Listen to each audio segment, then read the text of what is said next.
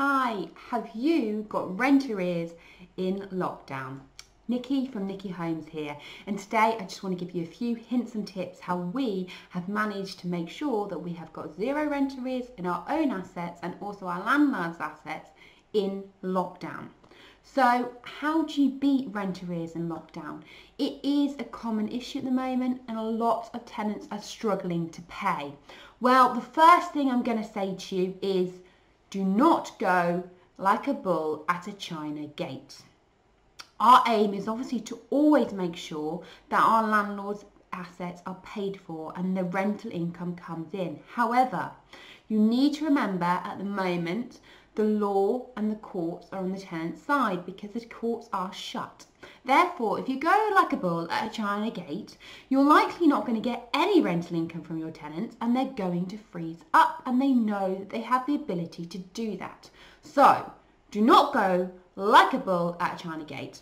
Speak to your tenants, work with your tenants, communicate with your tenants. Absolutely crucial right now. So first tip, don't go the bull at china gate.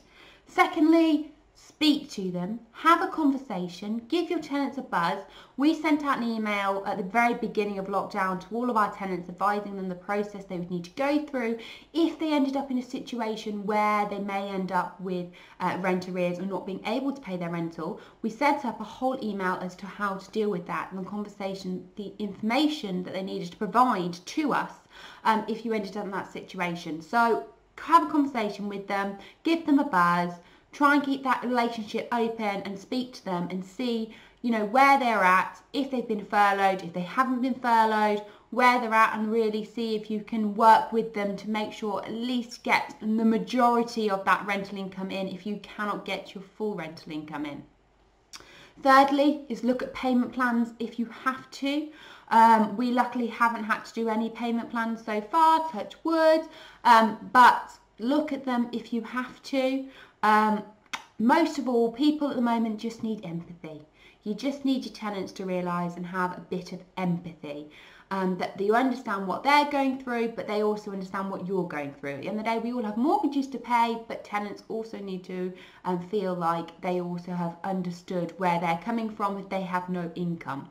So I would say to you is also send them links to the government websites as to where they can apply for help for income, because help is available for rental income if they are not working and they have no means of income and no source of income. So tell them where to go, send them the links and just empathise with them. But look at their payment plan if you have to. Look at the options that are available and what is the quickest way to do it. I'm not saying a payment plan that's going to take them 10 months to pay off their debt as such, or paying 10% of their rent now and paying 90% later on. It's not going to work realistically, is it? So look at a payment plan that works for both of you.